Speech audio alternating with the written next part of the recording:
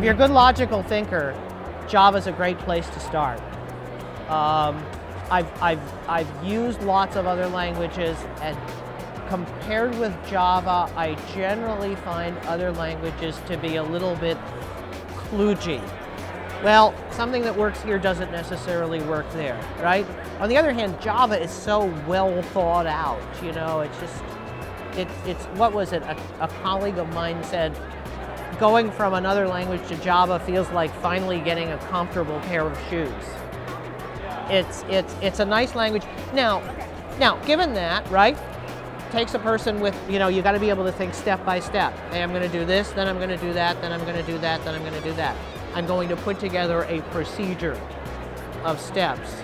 But I think anybody who can do that, and I can help people learn, can program in Java. Java 7, first of all, performance-wise, it's better than Java 6.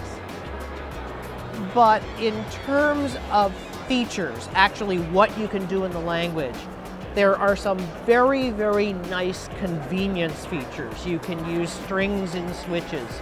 You can, all kinds of little technical details. Nothing that's easy to say, wow, this is going to make programmers' lives 100% easier. I think the biggest boost for the Java-using professional is the performance increases. The Java for Dummies book is about Java. The Beginning Programming for Dummies book is about programming that happens to be in Java. The Java for Dummies itself is a little bit more advanced, but not so much that a beginner can't pick it up and learn. I like to think that it's somebody who's got an idea that they want to program in Java and wants a very, very comfortable introduction to the subject. Either way, it's good stuff.